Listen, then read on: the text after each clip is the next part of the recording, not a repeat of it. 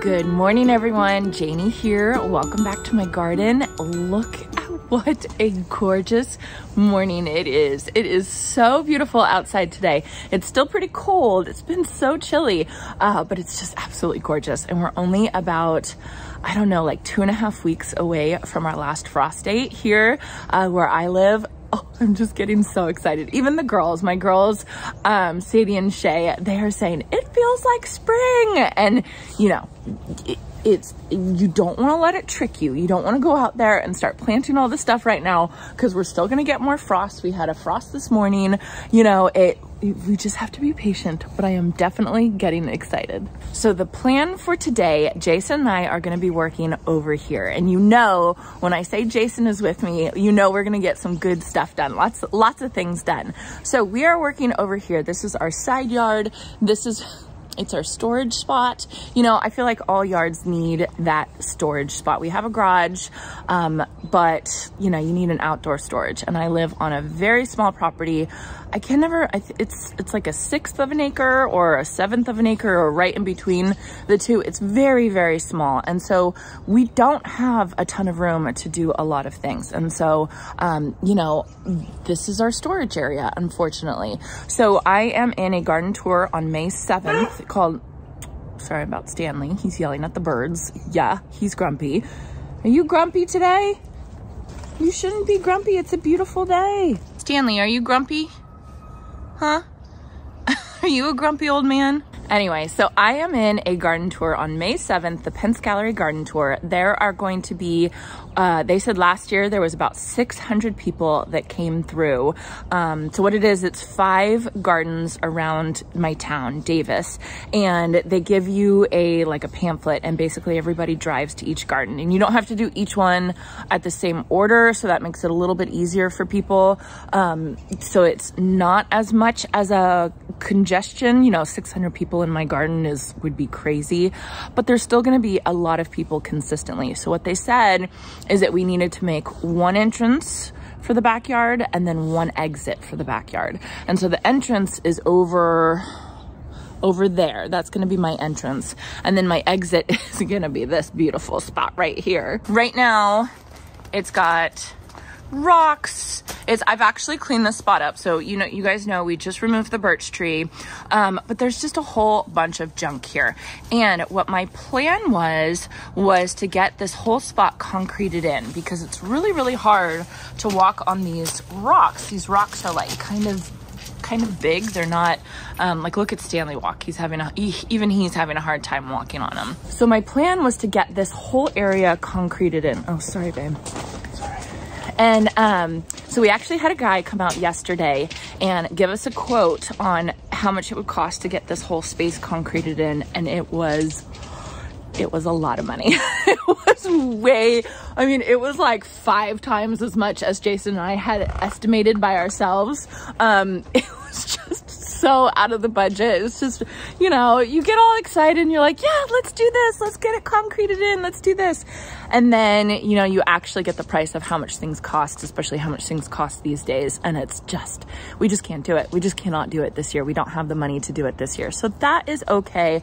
I will go back to my original idea, which is putting stepping stones over these rocks to make it easier for people to walk out. And now that that birch tree is gone, I don't have to worry about it, you know, someone bonking their head when they're walking out here. But I do have to work on getting this place looking a little bit nicer. So yeah, so I just have to figure things out.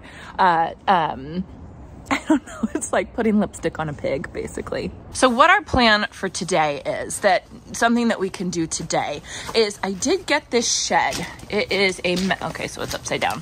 It is a metal garden shed. It's from Patio Well. You can kind of see it right there.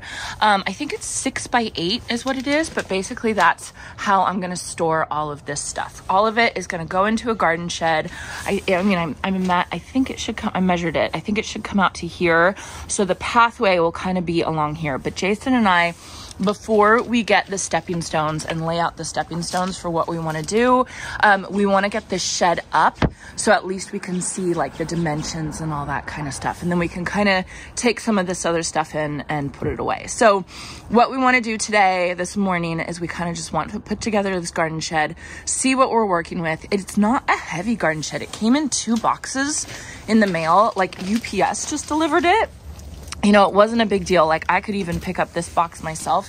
So it's not too heavy. So I feel like if we want to like shift it from one place to another on our side yard, I feel like we're going to be able to do it. But we just wanted to get it all put together and put up and see how much stuff that it can actually store so that we can kind of get a better idea of how we're going to lay everything out. Here comes Jason. It's only 2 boxes, right? Yep. Is that one heavier? About the same. Okay. Oh, it says team lift. Yeah, well. You should have let me help you. Are you tired? Okay. I think he's showing off. So here's a picture of what the shed looks like on the advertisements and stuff like that. I think it's a really pretty color. It's like a beigey and a brownie color. It would look perfect with my parents' color scheme for their house, but I don't think it goes with our gray and white, but it's paintable, which I thought was awesome. So after we get this up and we get it all set where we want to do it, we're actually going to paint it to match our house. And we're also going to paint these blue barrels. These are my rain harvesting barrels. We're going to paint these as well. So that should make this whole area look a little bit nicer, and then we can get the stepping stones, and then I don't know, maybe I'll put a potting bench over here. I don't know. I'm not going to worry about it too much. I'm not going to get like too focused on making our side yard look good for the garden tour. Like, it's not that big of a deal. I should focus on my garden actually. But I do want it to look a little bit better than this. So, all right. So we are going to, I'll set up a camera and then we will just put this together. I feel like it's going to be pretty easy. It doesn't seem hard. They do say that because it's metal, they do say there are sharp edges. So you do have to wear gloves when you're putting this together. So we'll see how it goes.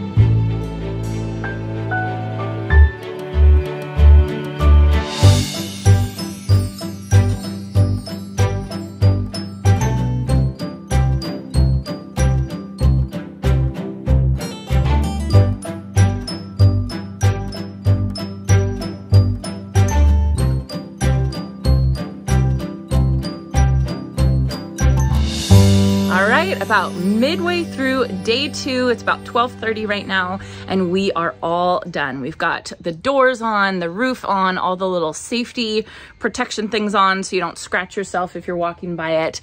I am really happy to get this on. I do still want to paint it. You can see it's a perfectly fine color. I actually like the roof color. It's like a charcoal, but this just doesn't really go with my house decor, which is more gray. But I was telling Jason that I wanted to paint it it, and he was like, can we just focus on function right now? Let's decide what we're gonna do with the rest of this space, and then we can start thinking about painting things. And I do want to paint my blue barrels over there as well, so we will have a painting day later.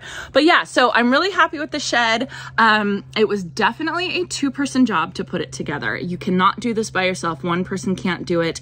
There was just too many pieces to hold, and it was much easier if one person was like holding the piece of metal and then the other person was screwing it in.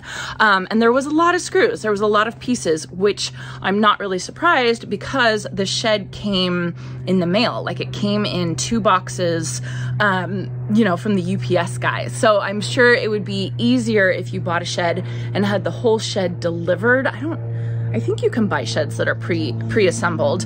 But yeah, so it's just basically a trade-off. So if you are gonna buy something like this, just kind of have that in the back of your mind that you do need 2 people to put it together.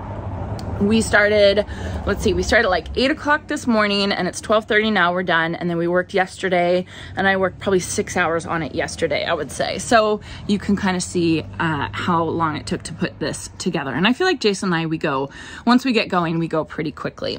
The hardest thing about putting the shed together was, you guys saw me ripping the plastic off each piece. Each piece is protected with like a sheet of plastic film, and that was the biggest pain in the butt.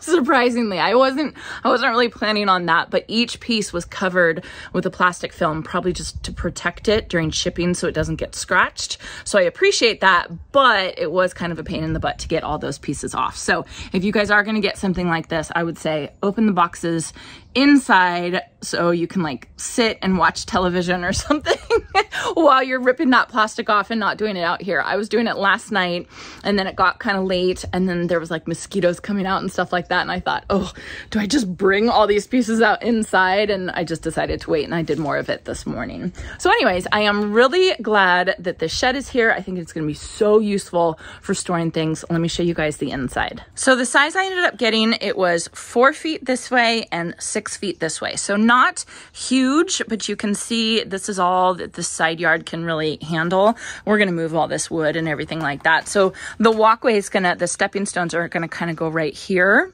and then finish out this way. So yeah, so this one, it does have a place for a lock if you guys are worried about that. I don't think we're going to put a lock on it because I don't think anything in here we're going to store is going to be worth anything.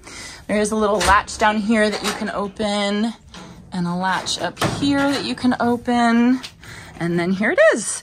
So we had one of these shelves from the garage. We just brought it out here. This is just for looks, just so you guys can see what it stores. I haven't decided exactly what I'm going to store in here. Jason thinks that, you know, we need to think about what needs to be out of the rain and what can be in the rain. So right now I just have my pots and stuff like that, and then some obelisks and trellises and my chicken wire and things like that. But I'll go around and I'll try and figure out exactly what I want to put in here, because yeah, I have plenty of stuff that I can put in here. So we just finished organizing our garage where we have a hanging spot. We got a slat wall, and that's where I can put all my gardening supplies. So I actually don't need to store anything like shovels or my blower, anything like that. I don't need to store any of that in this shed. This is all like excess pots or maybe bags of soil or extra bags of mulch or, you know, things like that, maybe compost. Yeah, so I'm thinking it's going to be all that kind of stuff that we don't want to store in the garage, because in the garage we had been working on that, and now everything in the garage has a place.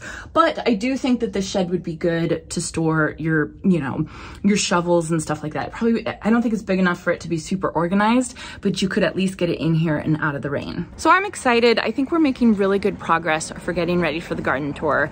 Again, kind of a bummer about not having the concrete there, but then that also means that I might be able to do a compost pile back here, since I'm not going to put any concrete down, at least for this year. Everything's just kind of fluid right now, and we're just trying to figure everything out and figure out how it needs to be. And again, I don't want to plan my whole yard around the garden tour, because the garden tour is one day out of 365 days just for 1 year. So I want it all to work for us as well. I think the shed works absolutely perfectly. I do think the concrete would have been really nice because it would have made it easier for us to walk around over here on the side yard. But it's just not in the budget right now. And that is totally, completely fine. You know, there's years that we can do it, you know, and I think it'll make it a lot better. And I also don't want to skimp out on it. I don't want to like hire somebody that's not going to do a good job and not have good drainage, or anything like that. So anyway, that check, shed check. Now it's time to go shopping for some stepping stones. All right. I hope you all enjoyed this, and I hope you all have a chance to get into your garden today.